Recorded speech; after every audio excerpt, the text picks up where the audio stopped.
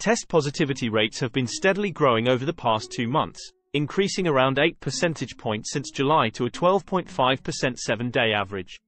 This is higher than last winter's surge, although testing data has become less reliable with decreased access and plummeting rates. However, wastewater surveillance confirms what testing suggests: infections are rising nationwide. Hospitalizations, the second key indicator, are also trending upward. New daily admissions have increased over 87% since summer began.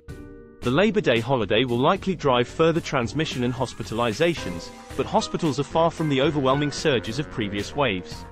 So far, the rise in cases has not had a dramatic impact on hospitals. Public health experts still recommend people take typical precautions like vaccinating, masking, and isolating to prevent serious outbreaks. Some people are very concerned. Most aren't thinking about COVID-19 at all. The right approach is somewhere in between. We now have enough tools for individual protection without mandates. If you're wondering what to make of the latest increase, you're not alone. Here are the top 2 questions commonly asked. Should I hold off for the upcoming new booster? It really depends on your individual circumstances.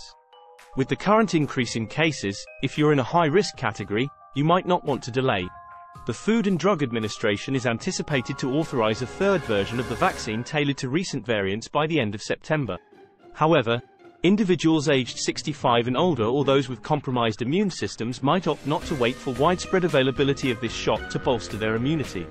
The current bivalent vaccine still offers protection against severe illness, hospitalization, and death.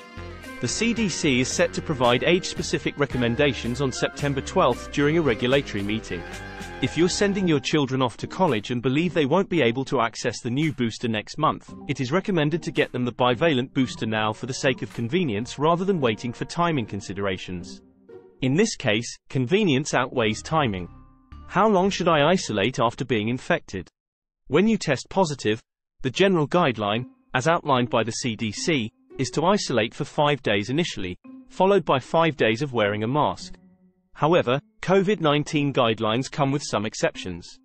You can conclude your isolation after 5 days if you are either symptom-free or if your symptoms are improving and you haven't had a fever for 24 hours. If you still have a fever, continue your isolation until you've been fever-free for a full 24 hours. Wearing a mask around others should continue for a total of 10 days from when your symptoms first appeared.